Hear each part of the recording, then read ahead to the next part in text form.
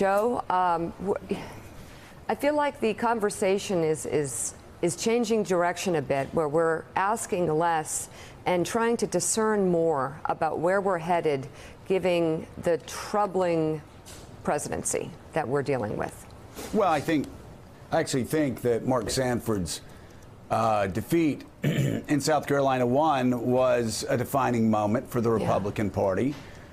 I say that because Mark was a conservative's conservative for years, got through a scandal that the Republican voters were perfectly fine with, but couldn't get past saying one or two bad things about Donald Trump. Listen, this guy has a lifetime 93% rating from Club for Growth, 92% lifetime average from Heritage Action, and a 91% American Conservative Union lifetime average. And somehow he was insufficiently Trumpist to win his own primary. Let's bring in right now, still the congressman for South Carolina 1, but a recently liberated man, Mark Sanford. Mark, it's always great to see you. Let me first of all, let me just ask you to give us your reflections on what happened the past couple days and during the campaign. Well, short and simple as I got beat, but I think the themes that come from it have implications, as you suggest, for a whole lot of other races out there, and sort of our belief in institutions in this country, and what the Republican Party is ultimately about. So I guess I'd say, in shortest form, we, swear an allegiance to the Constitution, and we pledge allegiance to the flag. And what was weird about this race that I've never experienced before in any race that I've been a part of was an allegiance question, when people say, are you for or against the president? I'd give sort of a nuanced answer. I'm with them most of the time, but I've disagreed on a couple of issues when they've been inconsistent with the promises that I made in running, or my belief in terms of conservative philosophy, or the very people that I represent. If you look at my rating, I've basically voted with them 89% of the time, disagreed with them a handful of times. And yet the answer would be, no, I want to know, are you for or against the president? And again, I'd say, look, I love my brothers and sisters, but I'm not with them all the time. I agree that I've never before had a question of allegiance to a person rather than allegiance to the flag and the Constitution, and to a degree, that's what this race came down to. Well, and that's what's so frightening, is that it really is, it seems like a personality cult, where you have to have, you don't pledge an oath to the Constitution of the United States, you don't pledge allegiance to the flag of the United States. It goes directly to Donald Trump. I've known you for a quarter of a century now. I know the first time I met you, you got all the incoming freshmen in, and you had a chart, and you showed us the challenges facing us on the federal deficit, the federal debt, entitlement spending. You basically predicted where we were going. And I would like to say, when people say that I'm a squish or I've changed this way, or I'd love to say, yes, I'm actually nuanced enough to do that. But like me, you've been saying the same thing about trade, about deficits, about debt, about entitlement spending for a quarter of a century. You've been saying the same exact thing, more so than anybody else I came into Congress with in 1994. How does it change?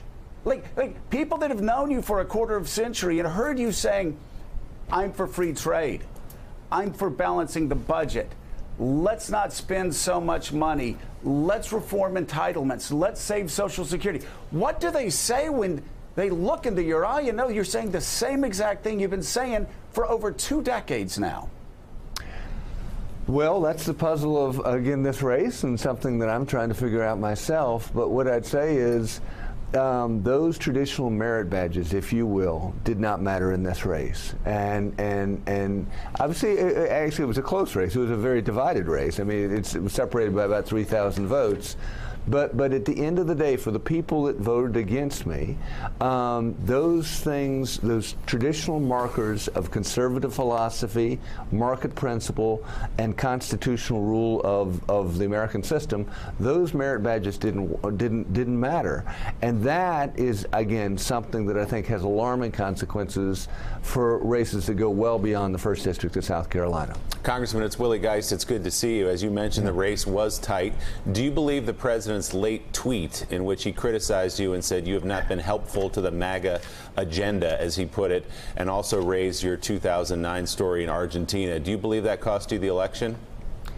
Well, I think it's the larger climate of Trump versus not that cost me the election. I think that probably prevented me from going into a runoff. I mean, a couple hundred votes would have put us in a runoff. Right. But I think that there are a couple interesting things about that tweet. One, when's the last time a Republican president got into a congressional race, particularly if you're supposedly negotiating a deal in the Far East? I mean, so his degree of focus on personal things, if you offend me, I'm coming back to get you, is again a little bit outside the norm, to say the least. But more interesting is, it wasn't the truth. It was just a flat-out lie. That's why Mark Meadows and Jim Jordan and people like that have risen to my defense to say, wait a minute, this guy voted for all of the president's agenda, yet he sends a tweet out saying, you're not supportive of my agenda. So what do you suggest now, then, as we come up on the fall, to candidates running for re-election? Because on the one hand, you want to keep your job to continue to push in Washington the conservative ideals and the policies you believe in. On the other hand, it appears that crossing Donald Trump in any way, as you point out, you've been supportive of him but crossed him a couple of times, could cost you that seat. So what's your political advice to Republicans running this fall about how to handle Donald Trump? The politics are easy. Pledge allegiance to Donald Trump. But I think that's a mistake at a soul level. It was interesting in my concession speech the other night. Had my 4 boys with me, and it was a profoundly moving moment when afterward they hugged me and they said, "Dad, we're proud of you."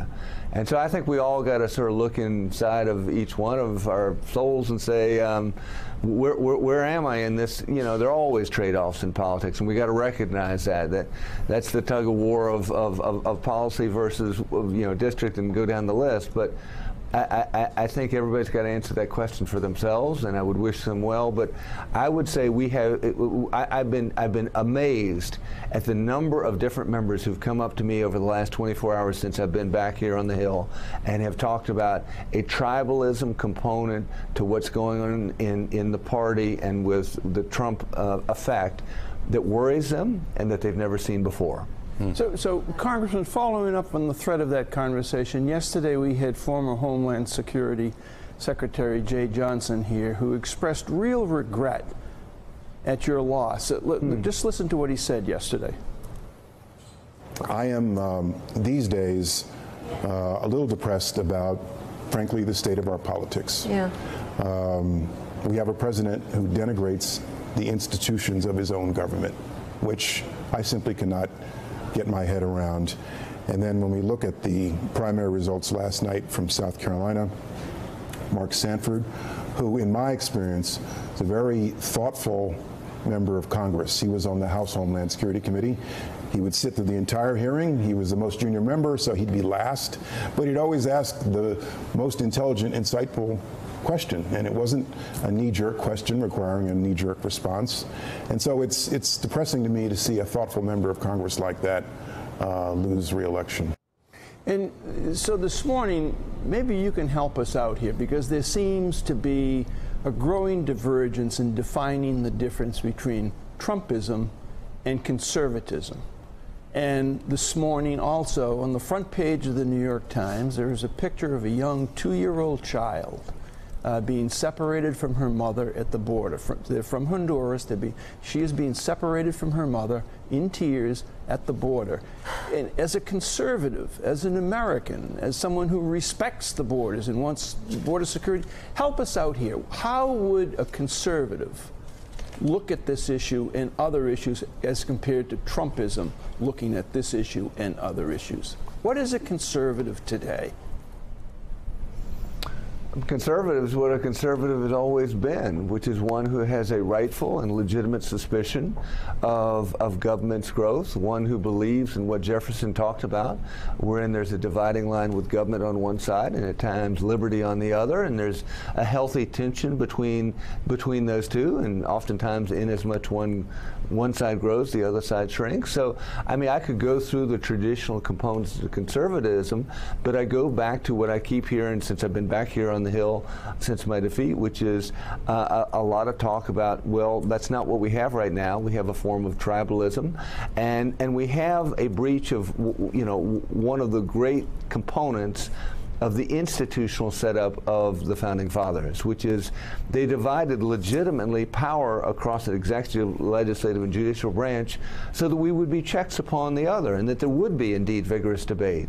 And this idea that if you challenge somebody and say, look, I hear where you're coming from, but the folks back home are saying something different and therefore I got to go a different way, and here's the reasons for doing so, if that becomes something that's unacceptable in the course of American politics, we got a real problem, because that's exactly what the Founding Fathers set up, which is a healthy tension wherein there was to be debate, there was to be dissent, well, not pledges of allegiance, if you want to call them that. I do think we have a real problem. I think we need to come to terms with that. Elise.